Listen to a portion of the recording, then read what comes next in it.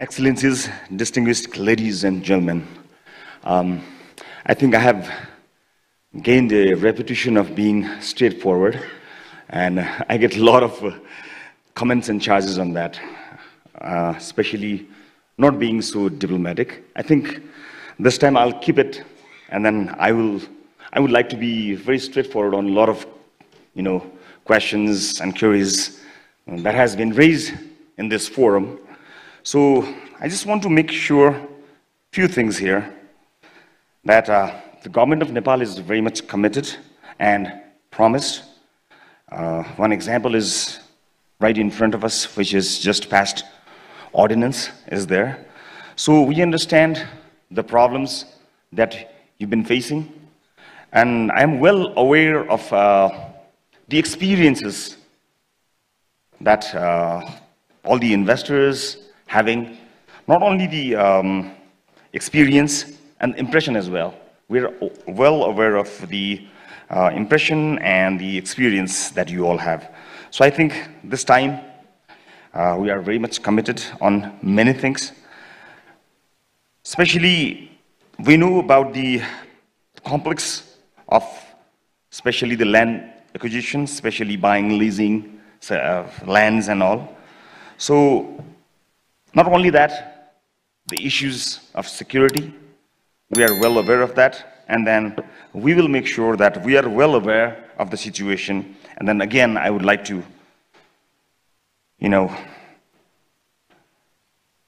show my commitment that we will be taking care of the things in a historic way. This is our commitment from the Ministry of Home Affairs. And we are well aware of, having a lot of unlawful activities from various groups, including political parties as well. So we are well aware of that also. Under my leadership in the Ministry of Home, I just want to make a clear statement here that we are not only the security agency, we are a law enforcement agency as well. So just want to make a note on this. As we conclude this two-day Nepal Investment Summit, I am highly encouraged by the insights and enthusiasm that marked every session.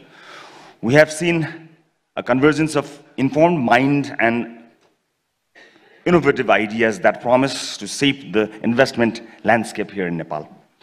From comprehensive keynotes to vibrant panel discussions, we have explored trends, exchanged experiences, and forged connections, or constructed the connections.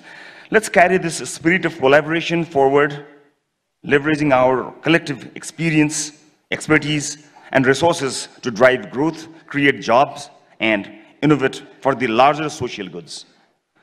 Regarding this session, leveraging the PPP for infrastructures and services, let me make three major points to complement this rich discussion which I've heard so far. First, conceptually, capital formation through infrastructure is an important source of economic growth and essential for development takeoff for countries like ours with low levels of development. Roads, electricity, and the telecom are not just key inputs to production, but they also have large social externalities. Secondly, the financial deficit is huge in infrastructure.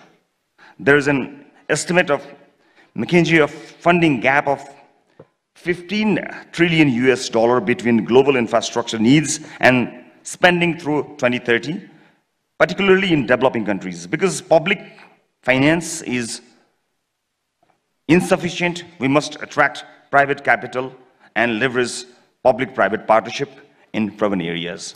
Financing of infrastructure has to be embedded in an institutional web of good governance. Projects must be vetted, processes must be transparent, and outputs must be subject to public screening or public audit. And thirdly, the scope of nature of infrastructure now needs to build in sustainability as well as resilience. We need to go for green infrastructure, avoid the mistakes of the past, and use the latest know-how. We can save a lot by just scaling best practices, selecting projects, optimizing portfolio, and streamlining delivery.